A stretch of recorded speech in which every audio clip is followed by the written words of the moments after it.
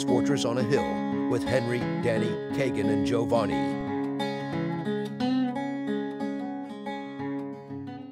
Welcome, everyone, to Fortress on a Hill, a podcast about U.S. foreign policy, anti-imperialism, skepticism, and the American way of war. I'm Henry. My pronouns are he, him. Thank you for joining us today. With me is my co-host, Giovanni. Hey, man. How are you doing? Hey, Henry, how you doing? Doing well. Giovanni Reyes, pronouns he, him. And we are here with Shiloh, Emelein, and Rachell Tucker to discuss the state of reproductive justice and freedom in the U.S. military. Shiloh and Rachell, welcome to Fortress on Hill. Thank you so much. Happy to be here. And thank you for having me. Yeah, very happy to have you both. So I'm going to give some background on you guys, and then we'll get started talking. Shiloh Emelein, pronouns they, them, theirs, is a queer, trans, non-binary creature living with their fluffy cat on Ohlone land, also known as the Bay Area, California. Their worldview and moral compass were turned upside down when they deployed with a Marine helicopter support unit in Al Anbar province, Iraq, and then Kuwait City. They joined About Face, Veterans Against the War, in 2018 with the hope and action to catalyze change and repair the harms caused by the military-industrial complex.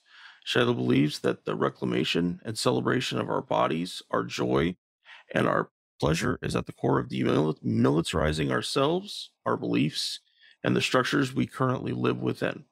They are thrilled to have the chance to care for the About Face community in light of collective liberation and collective healing. And Rachell is an anti-imperialist veteran of the U.S. Army from 2002 to 2011. She's an educator and activist who lives in San Antonio, Texas, but was born and raised in Miami, Florida. She is a member of About Face, Veterans Against the War, and the Party for Socialism and Liberation, and has been an active organizer with Mujeres Marcharán. Women will march. Marcharán coalition, who has been leading in the women's struggle in the city of San Antonio. Just to get us started, I've been trying to formulate how we were going to do this discussion around the idea of informing all the listeners of our podcast, but specifically veterans and the anti-war folks that listen, which, to be very clear, is a lot of men. There are a lot of men that listen to our podcast. And as to be clear and present about where U.S. military policies sit today regarding abortion access and reproductive freedom. And so to start us off, I want to talk about some of the hardships that are created by these policies, even for birthing people who are not actively working to have kids. Rachell, could you start us off? Tell us what you think about that in terms of the hardships this creates for service members and the environment within the military. Our federal government has basically turned its back and has used abortion as a token for elections now for decades. Essentially, it's turning something that is a healthcare practice into something quote unquote moral, right? Something political. That's basically why we're in the situation we're in, right? And on top of that, like the right wing grasp that the Supreme Court is under, and how essentially 6 unelected Supreme Court leaders, quote unquote leaders, or justices, just reversed the progress that was won with blood, sweat, and tears by like women and people 50 years ago. And so it's the beginning, it's the tip of the spear of an undemocratic attack on working class, on people. We're seeing, yes, that it's abortion, it is sovereignty, it is autonomy of women and people. But it is the beginning of more things being rolled back. And such as voting rights, such as possibly affirmative action. And in Texas, right now, we have 3 anti-abortion laws actually that are in place and all depend on each other to really criminalize abortion and criminalize providers. And with up to $100,000, they're caught helping somebody, aiding and abetting, and up to life in prison. And vigilante culture with SB 8 that was passed last year actually is rewards people with $10,000 for snitching on people that are having and needing abortions. And so essentially and then the third law, anti-abortion law in Texas is the 1925 statute. It dates back, its original passing dates back to 1857, I believe, pre-Civil War time, and essentially knocking women back 175 years in the state of Texas and people that need services, right? And so that includes trans, non-binary, like you name it, right? And it is people that, and then, for example, San Antonio, right? I'm talking very local, but like San Antonio has five military bases, and the Air Force basic training is here, and as is a lot of the medical training for the Army efforts in Houston. And so we have a lot of military people in our city and people that will come in knowing, not knowing that abortion is criminalized here. And like you're gonna have to figure out how to get the healthcare service that you need by going out of state. Civilians will have to go all the way to New Mexico. That's the closest area. So hundreds of miles away. And many people, many women and people don't have the money. They don't have the time. Like if you're not in the military, you're working a wage job, or you have to ask for time off from your work, and you don't really have. A lot of working class people don't have that luxury. We know that rich people do. They don't have to worry about where they gotta go, where, how much time they're gonna be gone or anything like that. Like they can just go fly wherever they want and get the healthcare service they need. But working class people don't have that luxury, especially working class people of color and in Black communities that have been targeted for decades and even centuries. And so when service members come to Texas, essentially it's gonna be a nightmare with all the trauma, the military sexual trauma that happens, all the rape, all of the harassment, all of the abuse that does happen.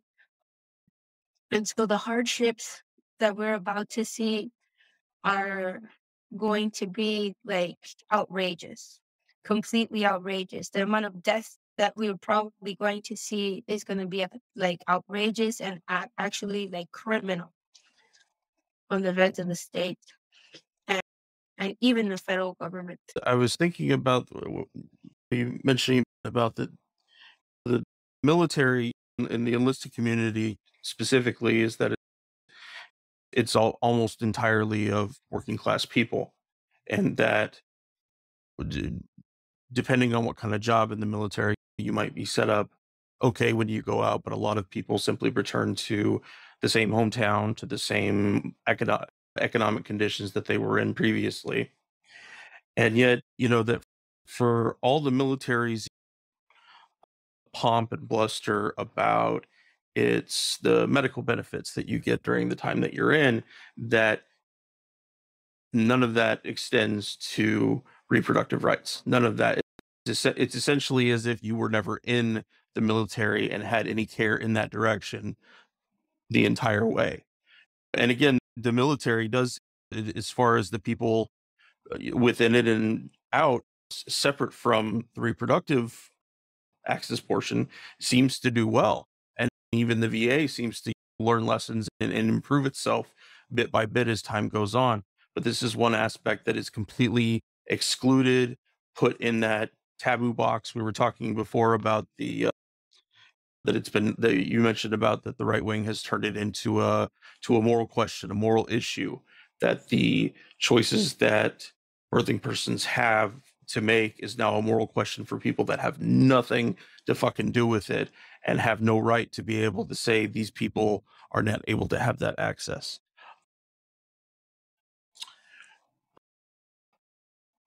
Yeah, you're talking about how Rachell broke down how the women's reproductive rights, abortion how it's been politicized, has become a political chip for all these years. Roe versus Wade was passed, was 1973. Yep. And it's just been back and forth. They use it as a political chip. And then most people didn't know until what Texas passed, that to bypass Roe versus Wade, what Texas did was pretty much deputize the individuals, make deputies out of individuals, just like Rachell talked here, and made them like vigilante groups, the old West posse groups. Just take the law into your own hand, and put people, particularly people in the healthcare community, put them in a bind, because now these people could be sued just by giving advice. Giving advice. One of the things I remember when the whole Texas thing came out, right, which was signed. What was it signed? It was signed in on September 2021. Am I correct? The law that the Governor Abbott signed about the abortion, where it says right here, Texas, a pair of laws together ban abortion of all stages of pregnancy without exceptions for rape or incest, and with narrow exceptions for pregnancy for pregnant people at risk of death. Senate Bill 8 SB 8, signed by Governor Greg Abbott, which took effect on September 1, 2021. I remember seeing also, I think it was either Uber or Lyft, they pull out a statement saying there, because the law is just so broad that even a Lyft driver, Uber driver, could be subject to being sued just by transporting someone to a clinic. I remember Uber, it was either Uber or Lyft that came out with a statement saying that they're looking into this law, and they're looking at any possible repercussions that any of the drivers might have because of this law, and they're talking about how they're going to fight it. They're going to help people with legal fee if it comes down to it. Yeah. So I just want to transition. Why, if Roe versus Wade was pretty much settled in 1973, why are we still talking about this? Didn't it become constitutional? What happened? No, it was something from that point. It continued to be a political football. Each side moved to the other as things. If I think the Hyde Amendment came out in, I think it was 79. And so that was only 6 years with, even if the federal government could be involved, that they would have been able to do that. But with the Hyde Amendment, that means that no money whatsoever, no federal dollars goes to abortion access or reproductive access, except for rape, incest, and life of the mother. And you find that if you really bear down on some of the regulations, that life of the mother is not very specific onto what it is, that it can easily be one of those things that they say, no, sorry, we're not thoroughly convinced enough that this woman is going to die specifically as a result of her pregnancy, and therefore we won't terminate it. I'm not saying that's a decision that they would have to make, but there's a lot of room in there for them to be able to say no, to look like they're still providing some kind of access. But no, it was never enshrined in federal law, the right to an abortion. It was only the Supreme Court decision. But apparently it could have been enshrined to federal law. It could have been Absolutely. but our leadership or misleadership failed us on that and just kept it as a political football for They political. didn't want to pay the cost. They didn't want to pay the toll of having to deal with the backlash that would come from something like that. It was just not. It was way too big of a risk. The Obama administration, they just wouldn't take risks like that. And I can't imagine what. And then of course now we have Joe Biden. Joe Biden is the anti-abortionist in chief, and he was part of the original coalition that helped push the Hyde Amendment through. Let me get my list here. I've got a whole bunch of little things about him, but no, exactly what you're saying. Now it's my understanding that if the president wanted to write an executive order and wanted to take space on military bases to conduct abortions, that he could, and it would be entirely within the law, that they could take a portion of Randolph Air Force Base or Fort Sam Houston and allow civilians to be able to come and get reproductive care if he wanted to take that on. But again, no one has the political huevos, so to speak, to be able to do it. It's just not worth it. And the rest, everyone looking at this, mostly liberals and leftists were looking at this, and it's just another thing that you won't fight for. We won't fight for a higher minimum wage. We won't fight for the ability to keep jobs here rather than sending them overseas.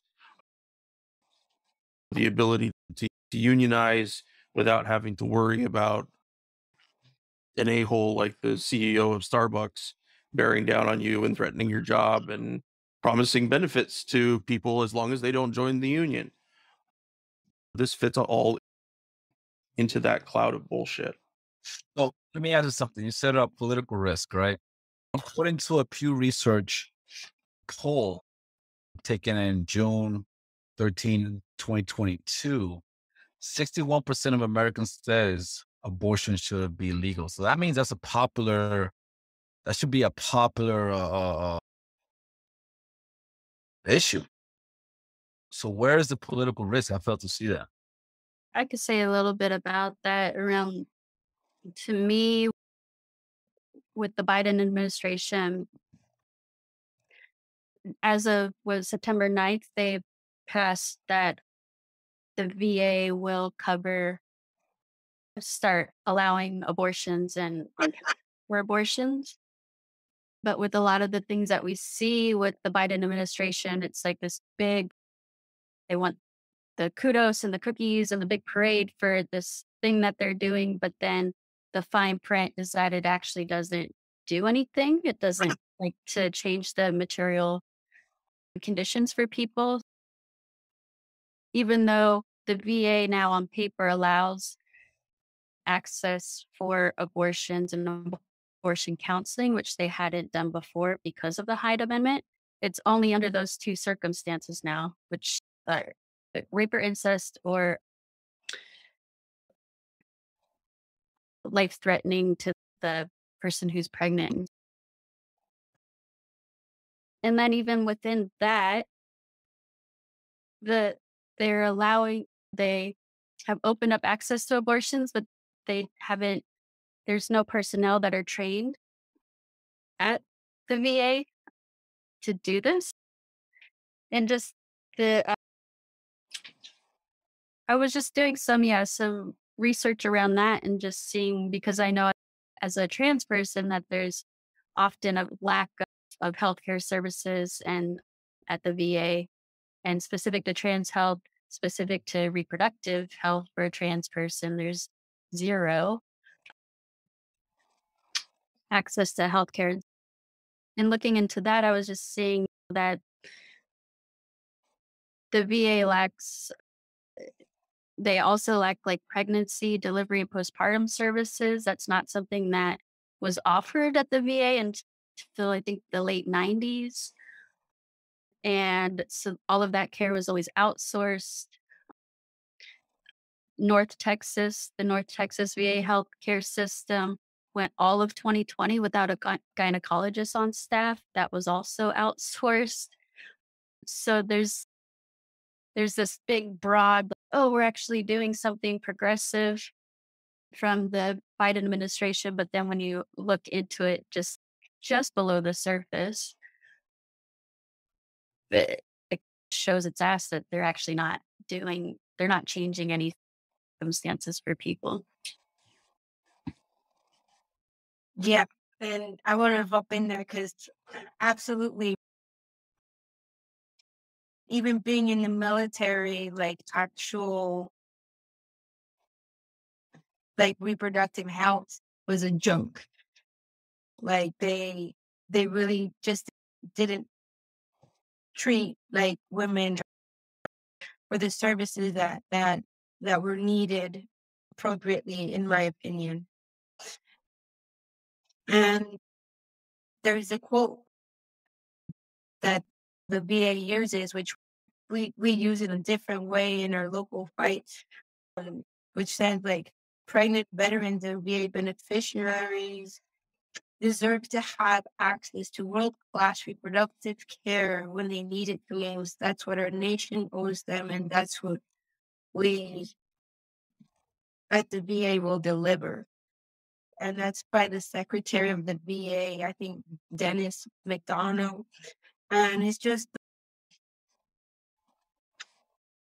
we use it to basically say, like, why not everybody? Like, why not all people have this access on federal lands, right? Which can happen with the stroke of a pen through an executive order by the President of the United States. It's legal. It's legal to have abortions on federal land. And so, like, we use that quote because it's like perfectly convenient, like this right wing or in industry of death is basically say that that veterans are the ones that deserve this, right? After everything that we put them through. And I just think it's just a crock of shit to continue one, like the recruitment, the continuance of making veterans, and two, to show that the federal government can actually do something if it really wants to. Like they have the political will. Why doesn't Congress? Why doesn't the president? Like he can definitely end the filibuster, and they can definitely end the Hyde Amendment, which before the Hyde Amendment was passed and I think you said 79, right? They were basically servicing like they had serviced 300,000 people. And now they've taken away like the safety nets for our most vulnerable, those that do need Medicaid, Medicare, and that have families that need support.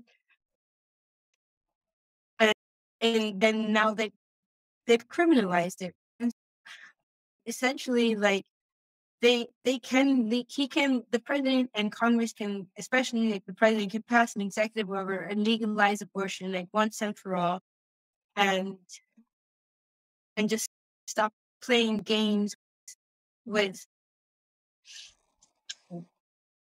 so many people, like half of his population. It is a popular issue. It's actually a mandate.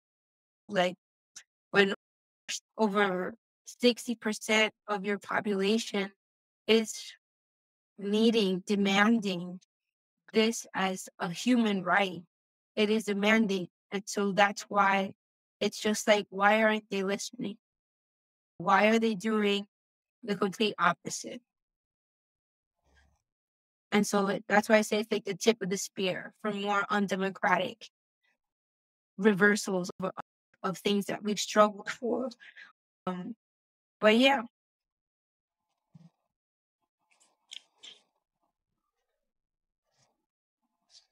I think you hit the nail on the head when you said political will. It's a lack of political will. It's on the way talking about a duopoly here, a political system, two-party system, but pretty much is the same party, just two faces of it, where politics is made into a sport, and not to bring anything tangible for the people, which is always there. The recycle rhetorics. Every political, every 2 years, every 4 years, we see the same recycled rhetoric just to keep people there on the edge, to keep people there just watching, keep people there just right there. This time, if we elect the correct person, this is going to happen to the next cycle. And the cycle, the same rhetoric comes around, get recycled again. But this is what this abortion deal has been for the last, 50 years almost, since Roe versus Wade. You have this political football going back and forth. One party, uh, seemed to have the political will to continue moving forward, which is the Republican Party. But at the same time, it was questionable. A lot of people would just say, because they kept promising the same thing every election cycle. This time we're going to outlaw abortion and so on and such. They've been going with the same thing for the last 40-something years. I guess this time around they hit the jackpot. But like I say, it's been a political will. Anytime this could have been codified and made into law, but there was no political will because it was a topic. It was a political talking point that both parties used against each other for competition, to compete for that seat at whatever, whether it's city council or Congress or Senate, whatever, this and that. And neither party actually had the political will to move forward with it until now, I guess, until Texas did. But now it has other ramifications, but it was just a talking point. It was just a talking point for this this duopoly, this, I don't know what do you call it? It's there's two wings of the same bird. I don't know.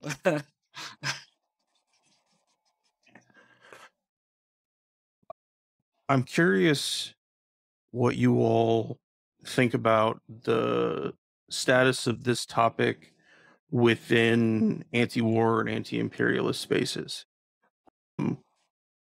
In my book, it's something that you don't see nearly enough. It's not a discussion that's had, that you just don't see people discussing it, which to me is messed up, given the huge impact that it has on troops, on veterans, and of course the rampant space for misinformation among non-birthing folks.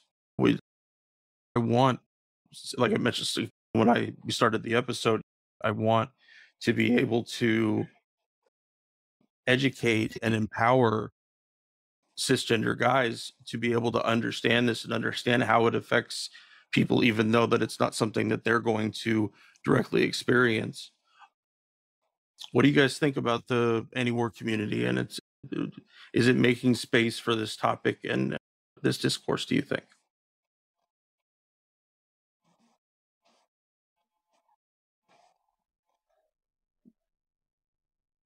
I don't know.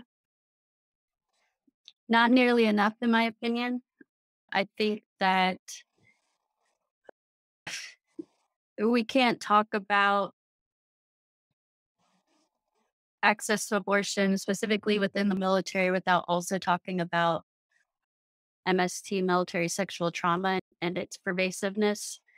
And that is also a topic that kind of gets pushed aside within the anti-war movement because it's seen, I think, uh, falsely, obviously, but I think it's seen as uh,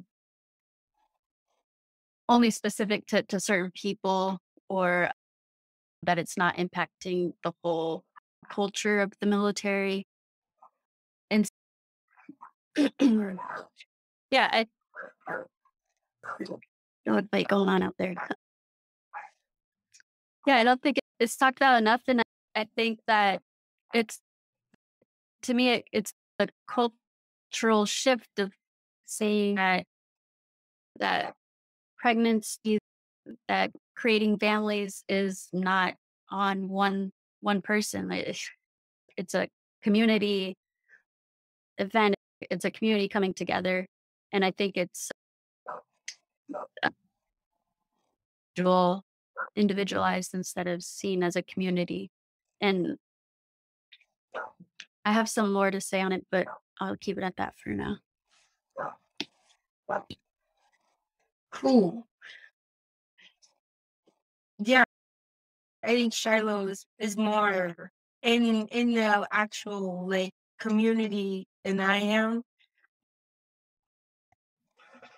I dabble, but I see it a like anti-war, anti-imperialist, and then the abortion issue generally.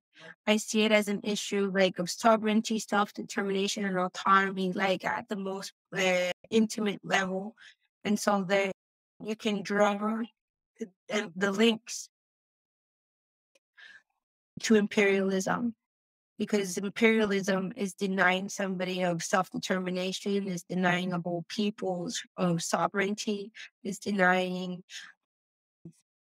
whole peoples of their autonomy. And so it is not the same, but it can be linked, right? The personal, like community, like Shiloh was saying, that community to one community to another community on those on those uniting fronts, right? Really important on uniting fronts. I think like as far as like the military, I don't know if the anti-war community, but I think just the military in general is very anti-woman, like anti like everything that it's representing by something that's not masculine, right? And it tries really to just eliminate that and pretend it's not there. Put your hand in a bun, make sure like you have your chest doesn't bounce, make sure you hide like things. I don't know, like they do things in a very specific way in order to it's contradictory. It's like highlight your femininity and then hide. Either way, I think like MST, like Shiloh was talking about, is something like within the military community that is part of it, right? Just like racism is. And it's supremely gross and unfortunate. And it is basically a mirror of our ruling class, of our society, of power, control. And the way that is dealt with, right, is also of a mirror, I think, of our society when we don't want to admit the root causes of it, right? And I don't, like I said, I don't hang that much in the anti-war community, but when I do, it's always interesting. It's always good. But yeah, those are my comments on that. So just for audience that don't know, MST is a military sexual trauma, right?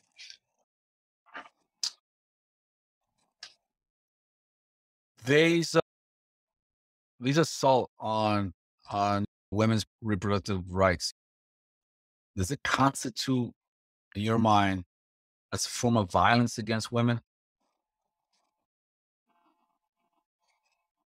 100%. It's seriously like a culmination, I think, of the war that they've drummed up for decades, right? Because from this, we're going to see, we already had an issue with domestic violence. We already had an issue with, with constant issue with poverty, constant issue with access to like contraception, access to healthcare. That's why we should all like be fighting for universal healthcare. But yeah, it's it's violence. Just once once you remove somebody's say over their own body, it's violence. And on top of that, it's not just control over yourself, it's control over, say you have a family, right? Like you say you have 2-3 kids, and then you're scraping by. You don't have enough money to really even give those 2 kids the life that you want to give them, right? And so now you're basically, you have no choice. And to bring a new baby in, and it is violence, right? Like when you don't have a choice. Anyways, take a stab at it, Shiloh, if you want. The only thing I would add is that it shouldn't be a surprise that that MST, military sexual trauma, is so pervasive. Anywhere that militaries exist and are, sexual violence is rampant, right? And that's across time.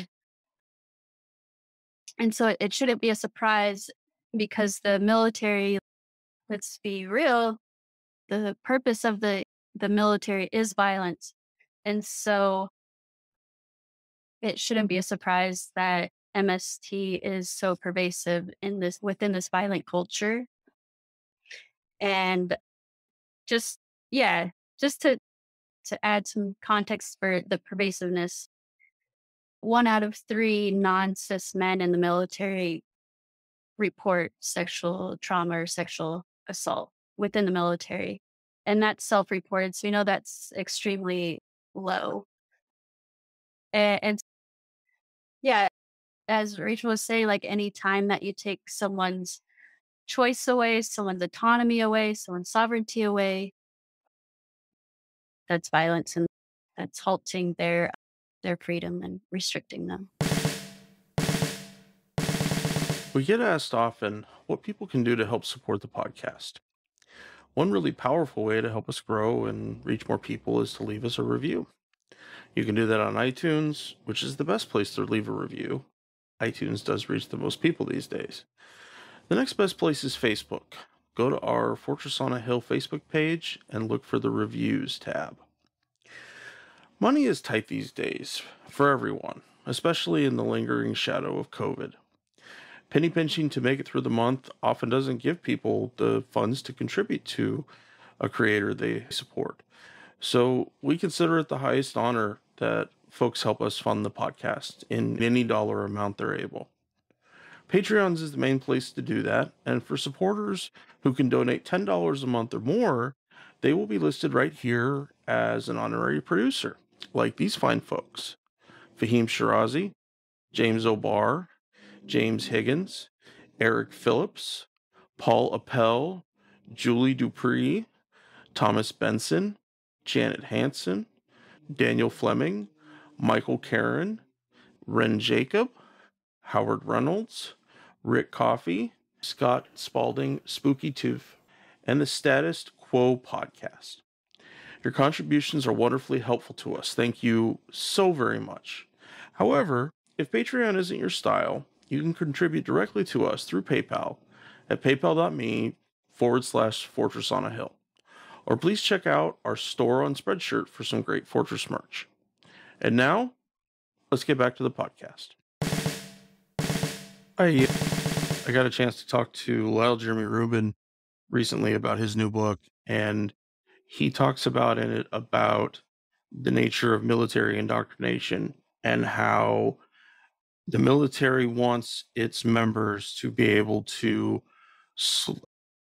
slowly indulge rather than restrain or check wanton acts of violence. Is that we want people to be violent when we want them to be violent and not be violent at other times. And then we expect that it won't spill over onto people, onto their families. We don't have control over that. We don't get to decide what's going to happen inside and with a person as they go through their experiences. And Shiloh, like you said, this is stuff that is historical, that wherever militaries go, there is sexual violence and trauma. Okinawa, for example, has a huge problem with that. And I know that the UCMJ and the military justice apparatus that are involved with that do their best to deflect. They try to stonewall local authorities. They try to make it so it's hard to actually do anything meaningful. And that's not even considering cultural aspects to it, depending on where it happened. But no, I just, to circle back around, is that if you're a soldier and you understand that denying somebody reproductive access and justice is violence, what does that say about how you're going to be cared for? What does that say? Because eventually the rules are going to lean in a way that's not politically advantageous to somebody else. But we're okay with it. We're okay with it. We accept it. We accept that this is the military's culture. Royal, we, not us talking, but Giovanni, what are you thinking, man? What comes to mind for you about all this? Going back on that violence. So I just heard what you said about switching on and off violence, and particularly speaking about our military, which is spread out throughout the world in about 130 countries.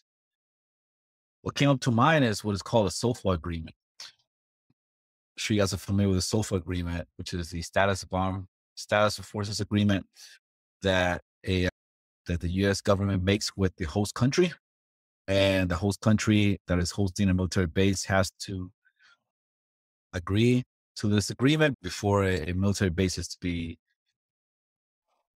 stationed there, other than what you're seeing in Syria right now, where the Syrian government has not agreed to host a U.S. military base there, but they're hosting one whether they like it or not.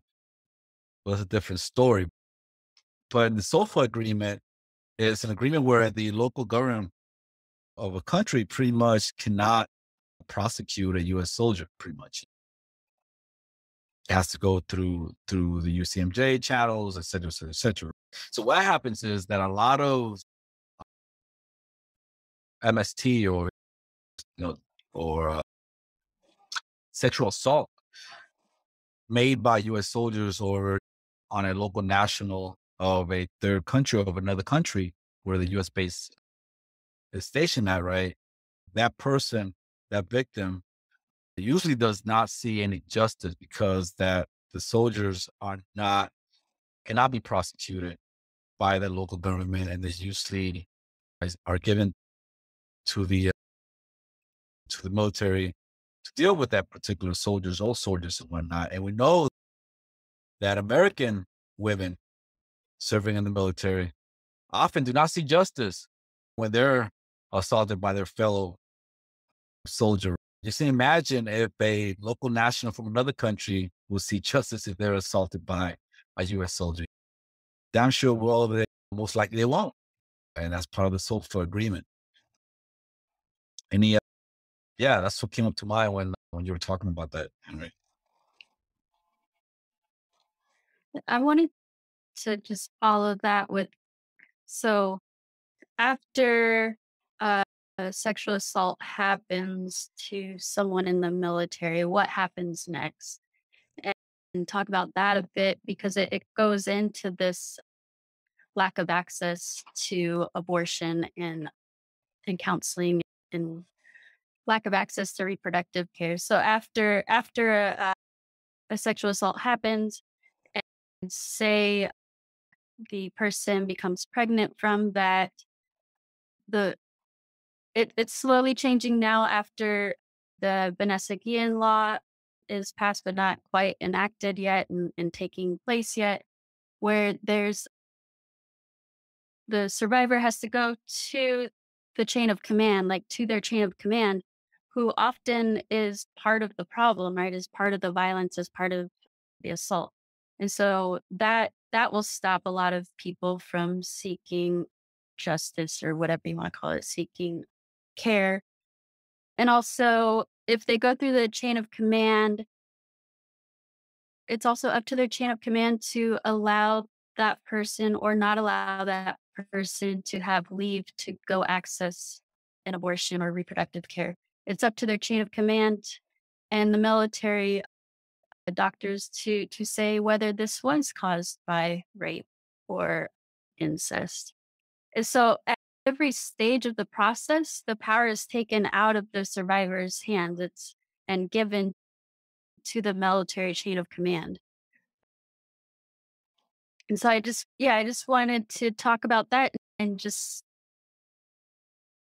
as a harm reduction step, the least we can do is keep pushing for civilian oversight into how the criminal process is handled within the military and get out of the chain of command's hands. I think that's something that, going back to your previous question, Henry, something within the anti-war movement we can really start pushing for. A measure of harm reduction is to have civilian oversight. What's the current policy in the U.S. military when it comes to reproductive right and abortion? Let me see what we have here.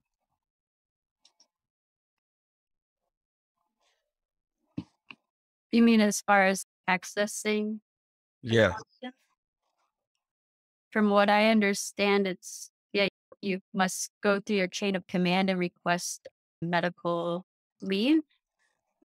And your chain of command can ask questions around why or whatnot, how long you need, what recovery process you need or time you need, and then can deny or not from that point. I'm pretty sure that's the process that's used right now. So this is what the NDAA for fiscal year 2023 says about abortion in the military. It says under Title 10, Section 1093 of the United States Code, USC, DOD is prohibited from using funds or facilities to perform an abortion unless the pregnancy resulted from rape or incest, or the life of the mother will be in danger if the fetus were carried to term. Abortions that do not meet this criteria are considered non-covered abortions. This provision was first enacted in 1984 prior to adding the statutory restriction. Congress had included provisions in annual defense appropriation bills restricting funding the military to perform abortions, starting with appropriations for FY 1979, PL 95-457-683. Such abortion funding restrictions in appropriation bills are often referred to as high-type amendments after their original sponsor, Representative Henry J. High.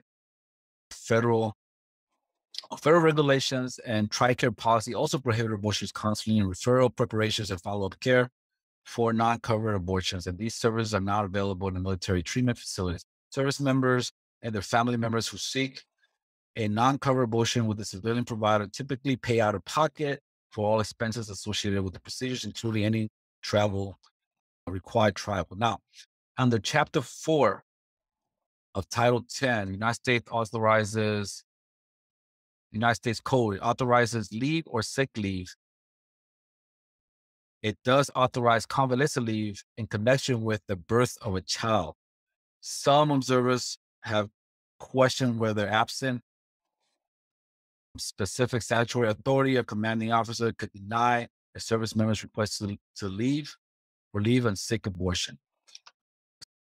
So what I'm understanding here from is that the military does not perform unless those criteria are hit, which is the rape, incest, or the life of the mother, and the service member the service member has to, if they want to have an abortion, they have to do it on their own, pay out of pocket.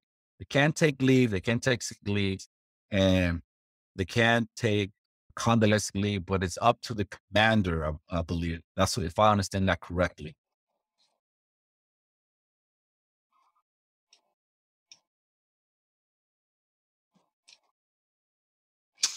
Yes. So that's what the NDAA for fiscal year 23 talks about military abortion policies.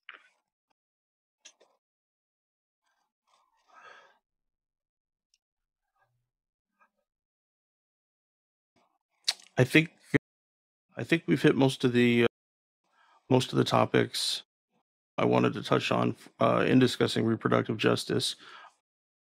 We had made time to talk about Rachell's article. I wanted to make sure, is there anything else you guys want to include with this? Any closing statements about the status of reproductive freedom in the military or MST, anything like that?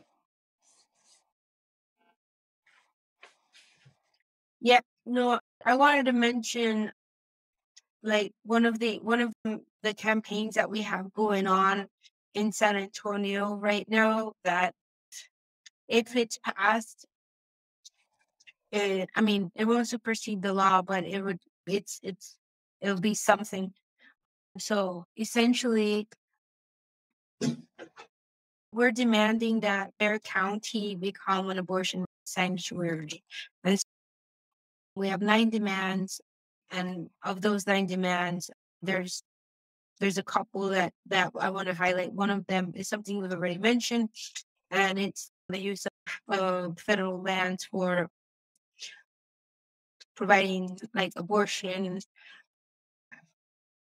free and on demand and safe and free and on demand on federal basis, especially like in San Antonio we have SAMC, which is like Old Cross Hospital, and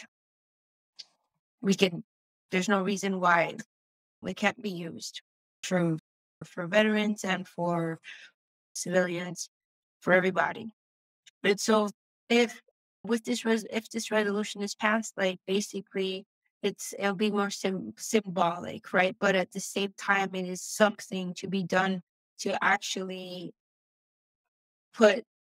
stand up to the very draconian, undemocratic, anti-abortion laws that the state has passed against more than half of its population. Yeah, I think service members would probably also it would also help them when they come, and we're basically meeting with commissioners and different entities in the county to see what they're willing to do to protect their people. And so yeah, just wanted to mention that campaign that we've got going on here. Sounds great. Thank you for sharing that with us. Yeah. So I just want to know, back on abortion, one of the things that hit me about kind of this pro-lifers, people that, engage in pro-life and they're very militant about it, is that they don't seem to care much once the baby is born. They don't really seem to care much about the conditions the baby is going to be in. They don't seem to care much about the mother. They don't seem to care pretty much what happens to their family once the baby is born. There's a Planned Parenthood clinic near the VA hospital where I go to, And I see people there. They're doing a campaign there. What they do is, I don't know if you've seen it, Rachel. They'll sit in front of it, in front of the Planned Parenthood office, and they'll record it, and they have megaphones, and and people that are going, and they'll start talking to them, to the megaphone, start talking to them. I mean, that constitutes harassment. Uh, 100%. and they'll sit there, and they're in the sidewalk, they're facing the clinic, and they're taking pictures, and they're taking videos. And like I said, people that are going in and out, they're actually trying to engage them in conversation and talking to them with megaphones and so forth.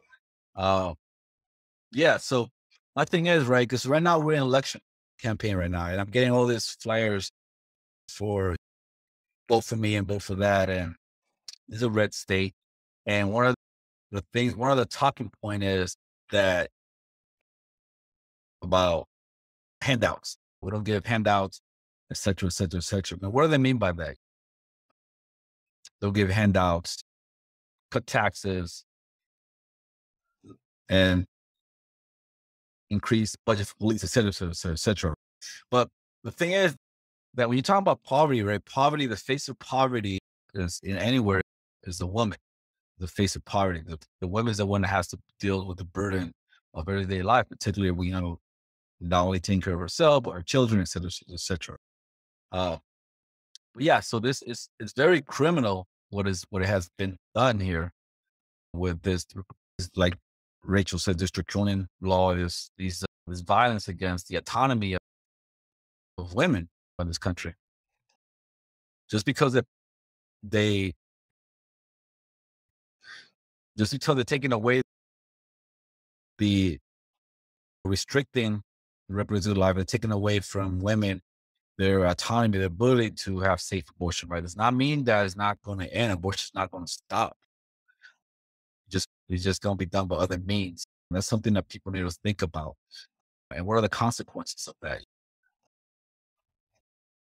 Yeah, I don't know if anybody want to jump in the thoughts on. So, yes, my concluding thoughts are just around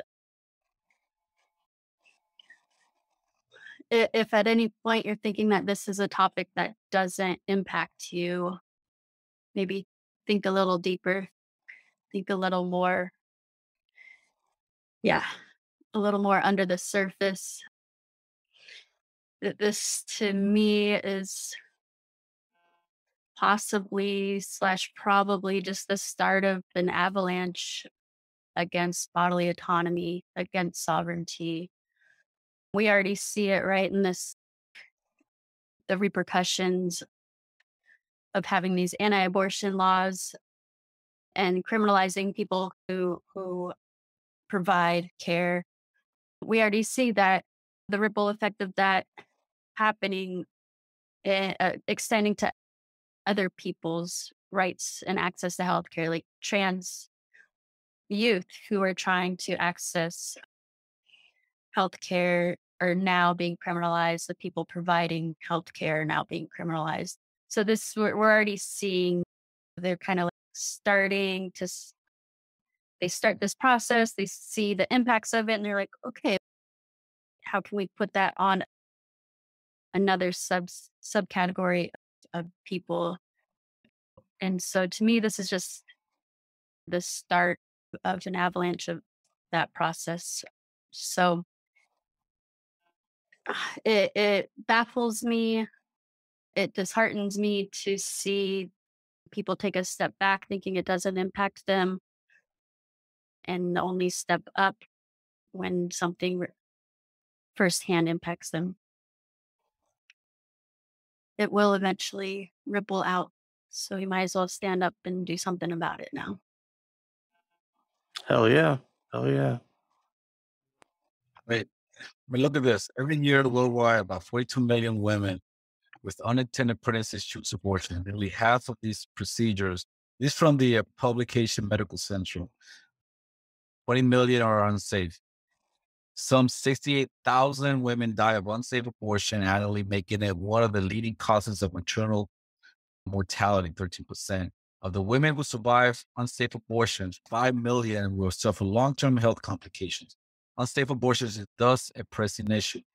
Both of the primary methods for preventing unsafe abortion, less restrictive abortion laws, and greater contraceptive use, face social, religious, and political obstacles, right? This is what it comes down to. It comes down to a religious position, religious position in this country that been converted into a political position, particularly in developing nations, where most unsafe abortion, 97% occur, right, in developing occur. Even where these obstacles are overcome, women and healthcare providers need to be educated about contraception, and the ability of legal and safe abortion, and women need better access to safe abortion and post-abortion services. Otherwise, desperate women facing the financial burden and social stigma of unintended pregnancy and believing they have no other options continue to risk their lives by undergoing unsafe abortions. And I want to transition with this with something, right? Like Roe versus Wade, 1973 made abortion legal in the United States, right? But before that, women were still having abortions in the United States before Roe versus Wade, right? And one thing in particular that caught my eye, because Henry mentioned Rachell's article that she just did, we'll talk about that. And the second is the island of Cuba, for example. The island of Cuba has been practicing, it's the first country in the Americas to practice safe abortion, right? It goes all the way to 1936. 1936, they've been practicing safe abortion, right? At the time, that was before the revolution. Cuba was a neo-colony of the United States. And it was Havana was Las Vegas, a playground for the wealthy and mobsters, et cetera, et cetera, et cetera, right? But one of the things that's interesting about Cuba is that women, American women, will do this at the time that Cuba had a abortion tourism where American women would go to Cuba to have abortions because it was illegal in the United States. So they have safe abortions in Cuba. It wasn't enshrined, and abortion was legal for those who could pay. All right, now it wasn't accessible for everyone. And granted, and given the fact that Cuba is a highly Catholic country, so it's shunned upon. Most people didn't use it, right? But it was mostly a luxury of the wealthy, more a luxury of those who can pay. It wasn't until the revolution in 1959 that afterwards that it was made accessible to everyone free of charge by the state. That's an interesting note. But Cuba just did something else revolutionary recently when it came down to family structures and autonomy, family autonomy. And Rachel, you want to talk to us about that a little bit? Sure.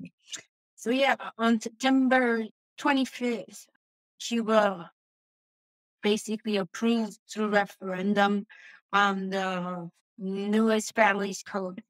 And basically the first families code was a revolutionary document in and of itself, written in 1965. And so essentially, starting from that one, they had talked about what we call the second shift and how like housework is not just to be shared it's not just for the woman, it's to be shared by those that live in the house. And then it also did many other things as far as like regulating like what society should strive for, how to push, right? Like society to be and match the revolutionary move project that she was going for. And like with this family's code, that's what it did. It pushed the people socially to get to the social consciousness they needed to be at to reflect the revolutionary project, right? And this year, the Cuban government and the Communist Party of Cuba basically said that it is una deuda. This is something that has been needing to happen for a very long time, to reflect the families that exist, the diversity of families, right? And so with this new code of families, like, it has legalized same-sex marriage, same-sex adoption. It has legalized what they call solidarity gestation. And so that's what we call surrogacy here, but it's not for profit, right? This is it's a family's document, just like made and centered on love, on affection. It has given rights to grandparents to see their grandchildren. It has given more equality when it comes to divorced families.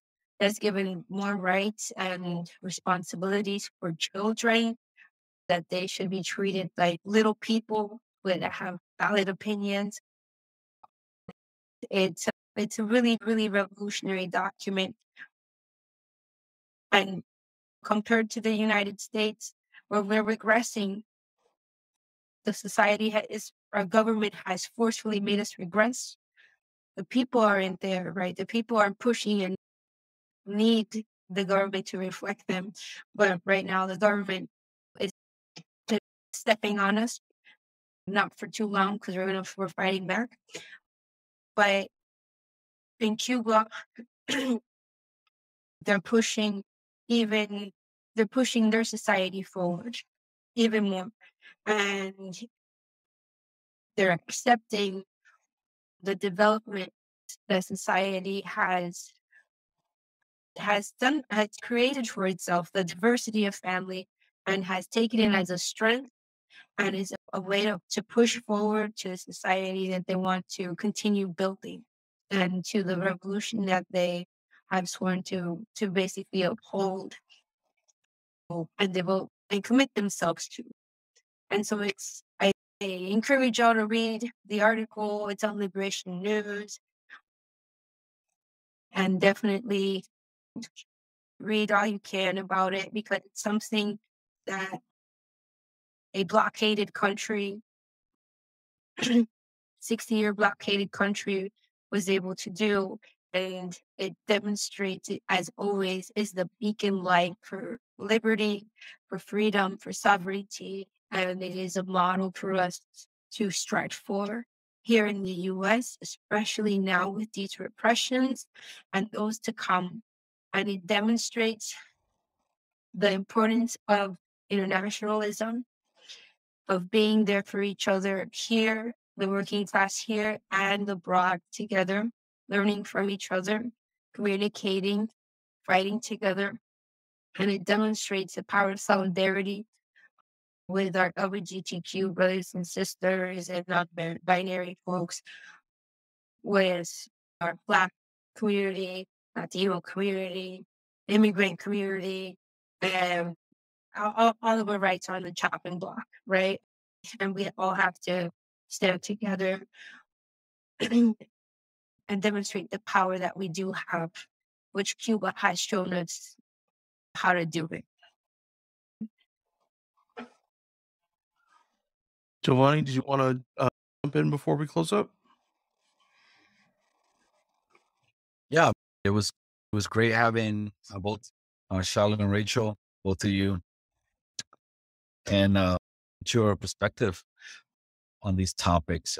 And I think we closed on a good note with this hope, this people pushing back, and yeah, and we have examples to draw from. Going back to Rachell's article. What's the name of the article, Rachell? Title? It's called "Supermajority of Cubans Vote for Revolutionary Families Code." Liberation News. Liberation. Okay. Yeah. Yeah. Where where can we, people want to continue this topic offline? Where can we find you guys? You guys, Twitter, Facebook, where do you guys at? I'm on Facebook. Then I have Instagram. I think my handle on Instagram is Raja_Tuck. But you can just type my name, Rachell with 2 L's Tucker, and you can find me. Yeah. I don't. My cat has an Instagram. I don't. But you can, yeah. I do some of the social media for About Face, Veterans Against War. You can definitely follow them on Instagram, Twitter, Facebook, and see what the anti-war veterans are up to. And yeah, just really grateful for this opportunity to share my perspective and to be a community with y'all. You too. Well, Henry, where can we find Fortress on the Hill?